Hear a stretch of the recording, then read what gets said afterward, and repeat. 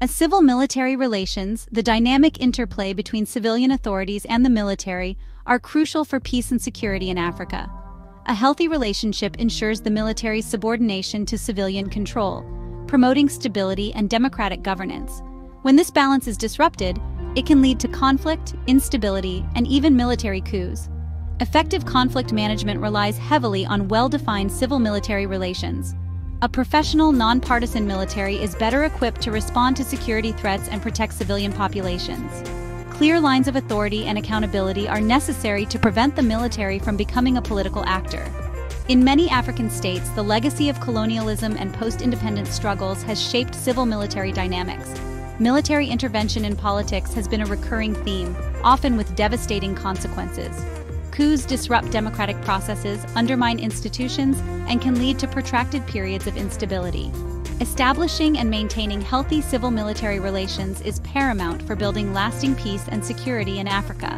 This essay will explore the complexities of civil-military relations in Africa, examining the challenges and potential solutions for fostering stability and promoting democratic governance.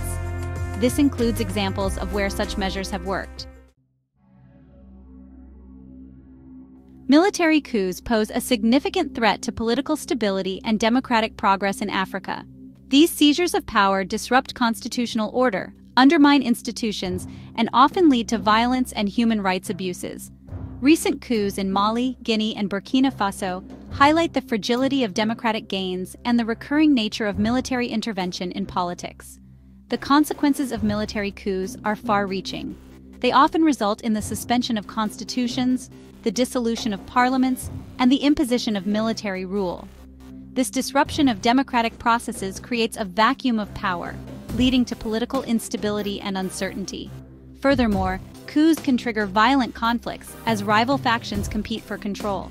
Civilians are often caught in the crossfire. Coups also have a devastating impact on economic development. They discourage foreign investment, disrupt trade, and hinder economic growth. Addressing the root causes of military intervention, such as weak governance, corruption, and socioeconomic grievances, is crucial for preventing future coups. These issues need to be addressed to ensure long-term stability. The African Union, or AU, plays a vital role in promoting peace and security in Africa. The AU has developed policies to prevent military coups and support security sector reform. These efforts are essential for fostering stability and preventing conflicts. The AU Peace and Security Council takes action against unconstitutional changes of government. The AU's security sector reform policy enhances the professionalism and accountability of security forces. Politicizing the military poses a significant threat to stability and democratic governance. When the military becomes entangled in partisan politics, it undermines its professionalism, impartiality, and effectiveness as a national security institution. Therefore, maintaining a professional and nonpartisan military is crucial.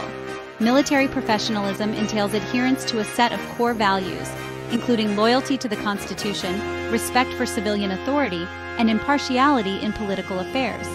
A professional military is focused on its core mission of defending the nation and protecting its citizens, rather than pursuing partisan political agendas. This focus is essential for maintaining public trust and ensuring the military's legitimacy. When the military becomes politicized, it can be used as a tool by political actors to achieve their own objectives. Maintaining military professionalism requires robust civilian oversight mechanisms, clear legal frameworks, and a culture of respect for the rule of law.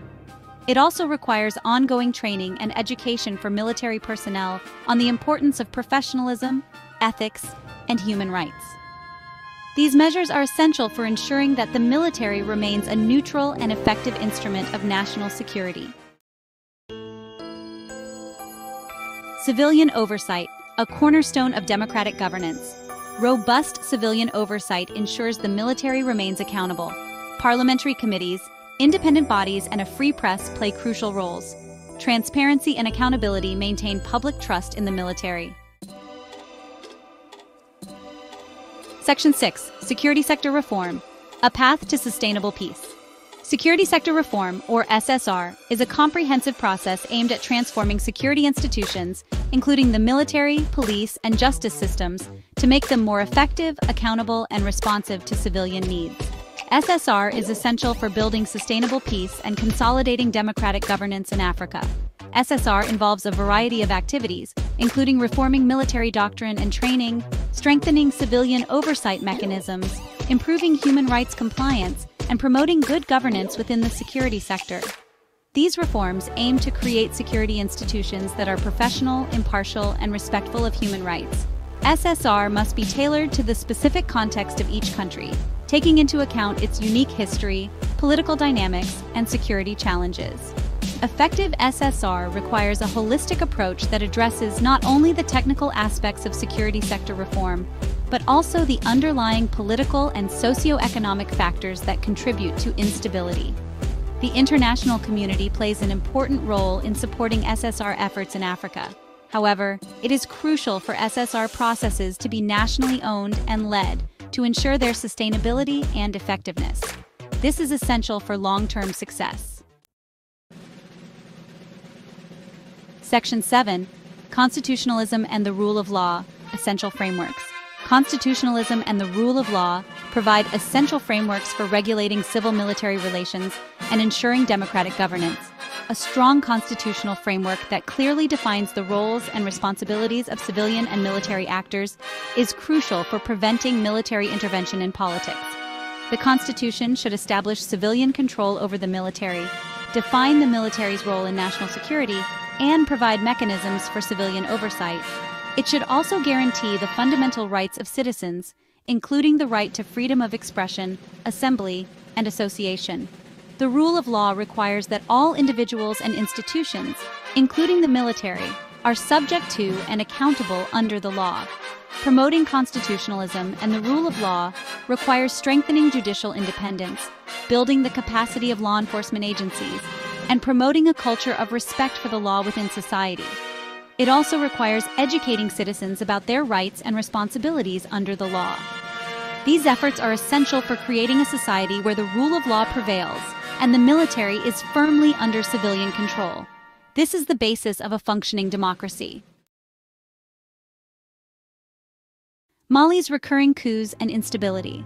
Mali has faced multiple military coups, revealing fragile democratic institutions and unstable civil-military relations. These coups have devastated political stability, security, and development. The 2012 coup ousted President Touré, triggered by a military mutiny over the Tuareg rebellion. The 2020 coup removed President Keita after protests over corruption and security mismanagement. Addressing root causes and international support are crucial for Mali's stability. Section 9. Case Study: The Complexities of Nigeria's Civil-Military Relations. Nigeria, Africa's most populous country, has a complex history of civil-military relations. The country has experienced several military coups since independence. Since 1999, Nigeria has made progress in democratic governance, but challenges remain. Security challenges like Boko Haram have shaped civil-military relations. The military's role in security has increased its influence and power. Addressing military legacy and promoting professionalism are crucial for stability. Section 10. The role of international partners in supporting SSR. International partners play a crucial role in supporting security sector reform, or SSR, efforts in Africa. They provide financial and technical assistance to help countries implement SSR programs, including training security personnel, strengthening civilian oversight mechanisms, and promoting human rights compliance. This support is essential for building the capacity of African states to manage their own security. International partners also share best practices and lessons learned from other contexts, providing valuable expertise and guidance to African countries undertaking SSR. However, it is crucial for SSR processes to be nationally owned and led. International partners should play a supporting role, respecting the sovereignty and leadership of African countries. Effective coordination among international partners is also crucial for avoiding duplication of efforts and maximizing the impact of SSR assistance. A coordinated approach ensures that different partners are working towards common goals and that their efforts are complementary. This maximizes